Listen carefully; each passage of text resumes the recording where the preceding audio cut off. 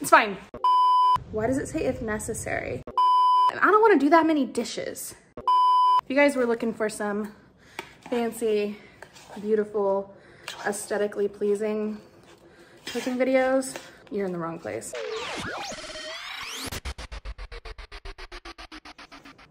Oh, hello interwebs, and welcome back. I'm Shana, this is where I share my life and stories and visions and opinions and whatever else I feel like. And welcome to the very first episode of Shana's Ratchet Kitchen. Yes, this is a very low budget production using iPhones and, you know, me. But we're here to cook today. And I'm not gonna tell you what we're gonna cook, because first, we're gonna go shopping. Let's throw it back to past Shana. Good evening, guys. So we are at Publix. I'm buying ingredients for the recipe I'm gonna be making tomorrow on Shana's Ratchet Kitchen. I probably already introed this. I'm just gonna take you guys shopping with me too, because I hate shopping, and that's part of the cooking experience. So let's get in there. So there are a few things on the list that I don't know what they are, like Vital Wheat gluten, chickpea flour. So wish me luck. We do have a few of the ingredients at home, but we should be able to find most of them. So let's see.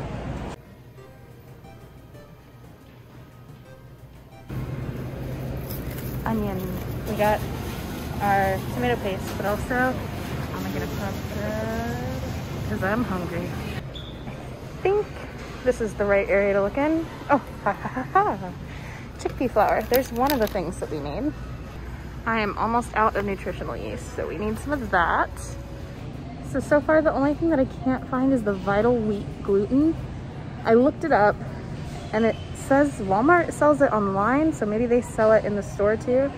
But I'm not seeing wheat gluten anywhere. And one of the things was like wheat gluten flour by this brand, but I don't see wheat gluten flour. So hopefully we find something. I don't know. Beep, beep, beep. This is a quick reminder to let you guys know that you should hit that subscribe button if you haven't. And if you like the video at any point, go ahead and hit that like button as well. Sorry for the interruption. I'm going to shut up now and let's get back to the video. All right, guys, it is the next day. We are now at good old Walmart. Hopefully they have the Vital Wheat gluten. It said online that they sell it online, so hopefully they also have it in the store. If not, I'm going to have to come up with a different recipe to make for my first Shana's Ratchet Kitchen video. Why did it take me so long to put that sentence together? I don't know. Let's get in here. Well, guys, I couldn't find the Vital Wheat gluten, which means that I just ordered it online from Amazon, but that's not going to be here today, which means I'm not going to have it in time to make Wednesday's video. So I'm going to do something different instead, but I have an idea. So I want you to guess down below what you think I'm going to be making for next week's Shana's Ratchet Kitchen video, based only on the ingredients that you saw me buy at Publix yesterday and the Vital Wheat gluten that I just bought online from Amazon. Let me know, and maybe we'll have a special prize for the winner. If anybody guesses it correctly, or whoever guesses it correctly first, I'll figure something out. We'll do something cute. But yeah, disappoint. So I guess what we're gonna do is transition back into the rest of the video where I'm cooking something else. So I'll see you guys in just a minute. As I'm sure you guys can imagine, the disappointment of not being able to go with my original plan is real. However, we are gonna think of something fun to give to the first person who guesses what we're making next week. And what we're making today is a Green Chef meal. So I ended up ordering Green Chef because one of the influencers that I follow recommended them and had a good discount code, and I was like, you know, I've been using HelloFresh, might as well try some Green Chef and see how it is. And today we're going to be making the Cauliflower CousCous Bowls. If you're wondering why my menu's messed up, the box that it was shipped in got wet because it was raining that day. But it's fine, we can make it work. We can read the majority of the menu, so it's not a big deal. And hopefully this turns out good. Hopefully it goes well. This isn't as exciting as I wanted it to be, but you know, we're gonna do it. And we're gonna hope it turns out really well and not like a hot mess, because I'm not great with the whole, you know, following recipes thing. All right, let's head to it. So step 1 on our directions says to preheat oven to 425 degrees. So that's what we're gonna do. And in case anybody is wondering why we are suddenly doing cooking videos on my channel, I have done this randomly on my Instagram for a long time and people seem to really like it. So I thought maybe a little longer length, more detailed version would be fun over here. So if you guys like it, let me know. If you don't like it, we don't ever have to do it again. But, you know, hopefully you do. So pretty much everything that we need comes in one of these little paper bags here. I usually just take everything out, and then as I'm cooking, I will put the trash in the paper bag so I can throw the paper bag away all at once. And it's easier cleanup for lazy people like me. Our next step says to cut cauliflower into bite-sized pieces if necessary. Why does it say if necessary? Why doesn't it say just to do it? We're just gonna do it. We clearly are not professionals here, quite the contrary. We are here to have a good time and feed ourselves some delicious food. And feed ourselves delicious food we shall. As I try and figure out how to cut cauliflower like a total noob. Now that the cauliflower is cut, next we have to roughly chop some dates. Speaking of dates, tell me in the comments below, when's the last time you went on a date? Did you take yourself on a date? Did you take someone else on a date? Did someone take you on a date? When was it? Let me know. What'd you guys do? Let me live vicariously because I don't do anything. Hashtag pandemic life. How does one chop a date? What is it supposed to look like? Hold on. Okay, I don't think dates have seeds. Next, we gotta chop this pistachios. I feel like chopping nuts is gonna be challenging, but I'm supposed to do it, so we gonna try.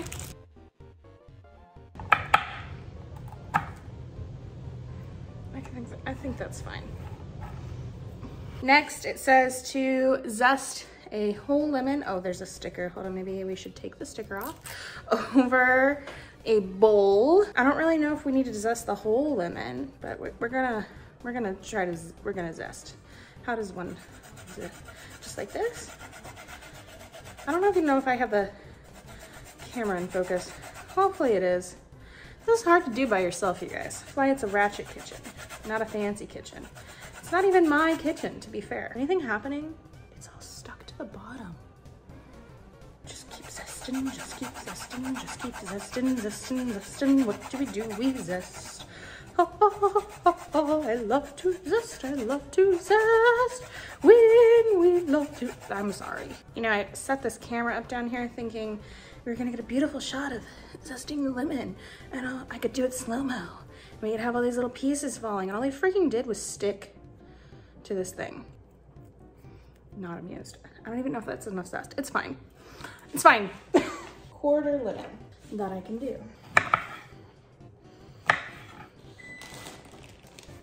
Oven's ready. Next, it says to remove any fiber strings from the snap peas. Fiber strings, you gotta go. How does one remove a fiber string from a snap pea? Was that a string? I don't even know. I mean, it just looks like a snap pea to me. Would it be totally terrible if I just like didn't remove the strings from the snap peas? I think the peas are fine. A few moments later. Oh, there's a little note here. To quickly prep, firmly pinch one end of the snap pea and pull downward to remove the fiber string. Wait, so which end? Does it matter? Pinch and pull. So you bend and snap. It just snapped the end off. That can't be right. Pinch and, no, pinch and pull. No, that can't be right either. Okay, this is too much work. Fiber strings are staying. They're staying. Next, we gotta boil some water in a pot. 1 cup, quarter cup, ooh la la. Salt that ish. Oh yeah. Now we just gotta wait for the water to boil, and through the magic of editing, you don't have to be impatient like I do. Oh, it's boiling. All right, so to our now boiling water, we have to add the couscous and the red peppers.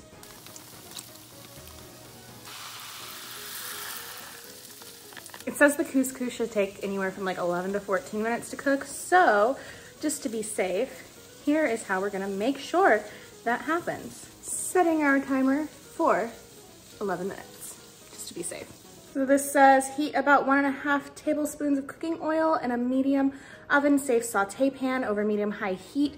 Add cauliflower to the hot pan, season with 1/4 teaspoon of salt and a pinch of pepper, and then cook for 2 to 4 minutes.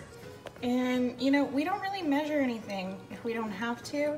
So I'm gonna say that looks like about 1.5 tablespoons of cooking oil. Whether it actually is less or more or exactly spot on, does it really matter? No. Is it hot yet? It feels hot. I think it's hot. Let's add the cauliflower. Well, it's not sizzling, but you know, it's fine. It'll cook eventually. Why is the cauliflower so white? There we go. Sorry about that, guys. Pepper. Cauliflower seasoning away. Sizzle my sorry. Our next step after our cauliflower is looking a little brown in there, which it already is looking a little brown, but I want it to be a little more, is to transfer it to the oven for 10 to 12 minutes and have to stir it halfway through. So we're gonna have to set a second timer. Thank God that I have a timer on my Fitbit as well. And then remove that from the pan and add the za'atar seasoning and stir it to coat. Did I say remove that from the pan? I didn't remove that from the oven, whatever. I mean, I think that's looking pretty good. So let's transfer her to the oven. Oh God, that's hot. It's hot in there. So much heat. Okay, I gotta be able to grab you still. Okay, goodbye. All right, guys, we got 6 minutes on the Fitbit. So then we gotta stir the cauliflower. So our little recipe here actually calls for us to use a second pan later to cook the snap peas. Now, because your girl is lazy and I don't want to do that many dishes, my solution is instead to pour out the cauliflower from the pan that it's currently in once it's done cooking and add the za'atar seasoning to it in a bowl, mix it up in the bowl, and then we can reuse that pan for the snap peas and only have to deal with washing one pan. I think it's a solid plan. Meanwhile, Oh, what a nice presentation. How Watching our girl Kyla play The Sims. You don't know who she is, go follow her. She's awesome. From your mom. She's gotten into gaming videos gets to run recently. laps. It's really Lots fun. of them. Down if we got some A's. Oh. Look at everybody running outside. Oh my God, that's so Wrist funny. is vibrating. One more hour. That's time to stir the cauliflower. Look at her. All right, 6 more minutes there. It's his birth. Oh. Here he goes. All right, couscous should be almost done, maybe. Let's check it. We still got some water in there. We're not quite done yet. Cauliflower is done. I'm gonna go transfer it to a bowl. This is the za'atar blend. It smells really good. It has a very oregano smell to it. Let's mix it onto our cauliflower. If you guys were looking for some fancy, beautiful, aesthetically pleasing cooking videos, you're in the wrong place. But if you're looking for something maybe entertaining, maybe interesting, hopefully delicious, but definitely honest, you're in the right place. That is what our cauliflower looks like. It smells so good. I think by this point our couscous was supposed to be done, but it's not. So there's still water in it, it's still going. So instead, let's go ahead and move on to the next part where we have to cook the snap peas. It says to heat about 1 tablespoon of oil in a small saute pan over medium heat. Add the snap peas to the pan, add salt, add pepper, and cook 2 to 4 minutes. So that's what we're gonna do. Once the couscous is done, we'll just be adding the dates and the lemon zest to the pot with it and stirring it up with some salt and pepper. So whenever it's finally done, I'll show you guys that. The snap peas are pretty much done. Next, we just need to remove them from the heat and add some little mint. Ooh. Oh, that smells amazing. Here's some mint for you guys. Freshen those little pea breath. Yes. I don't know what that word is. Final step is to plate everything, add some of this harissa spice tahini sauce, which I know is gonna be amazing, and dig in. Let's do it. Let's add the couscous. This is hard to do with one hand, you guys, but we're gonna do our best. Next, we add some cauliflower. We add some more cauliflower. I'm gonna need 2 hands, but we're adding the peas and the mint next. I'll show you guys in a second. There's our peas and our mint. See if I can do this with one hand and drizzle some sauce on this bad boy. Oh yeah. Oh yeah, that's not as beautiful as it could be. Sorry. And there we have it, guys. Our final dish. Let's squeeze a little lemon on this bad boy. Maybe I can do it with one hand. Maybe we can get a pretty shot that I can slow-mo. Let's see. Ooh, yeah. No, it didn't work out. We tried. All right, guys, I'm just here to tell you it does smell really good.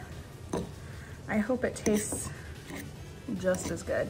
We'll have my mom taste it too and see what she thinks about it. Trying to get everything on the fork.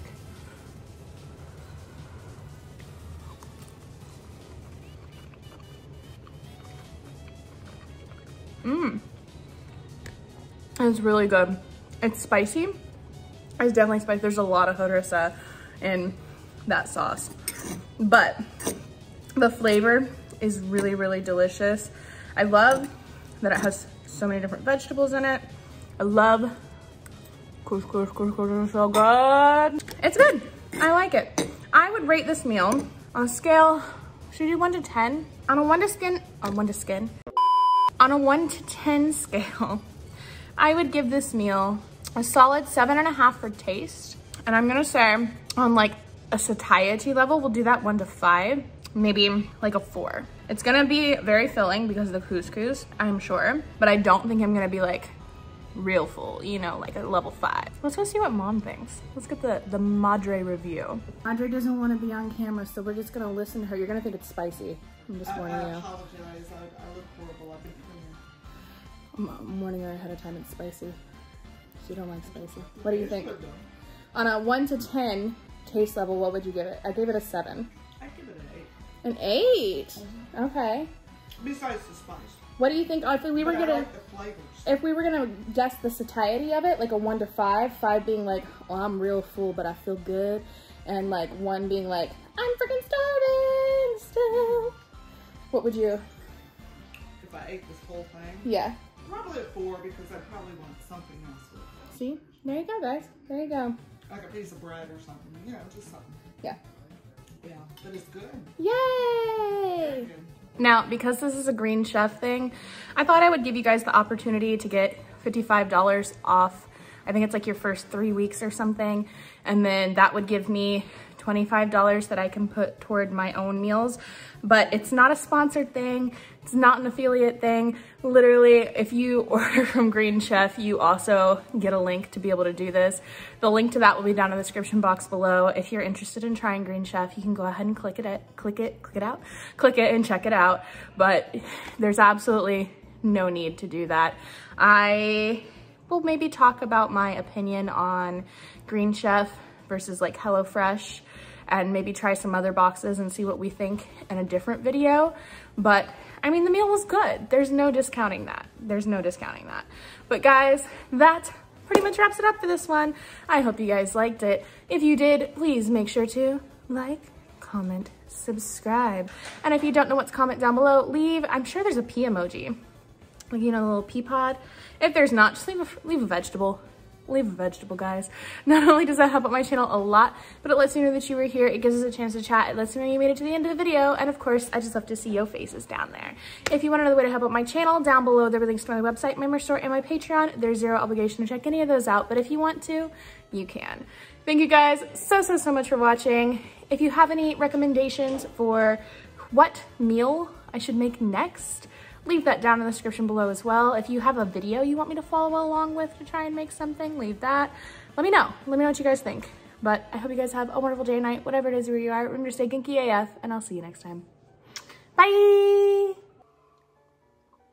Oh, hello there. Yes, this is me, casually drinking from my Ginky AF merch because I don't have any bloopers to share. But if you like my cup or my shirt or some leggings or some socks, there's links in the description below. Be Ginky and enjoy your coffee or tea or water or whatever else you like to drink from mugs.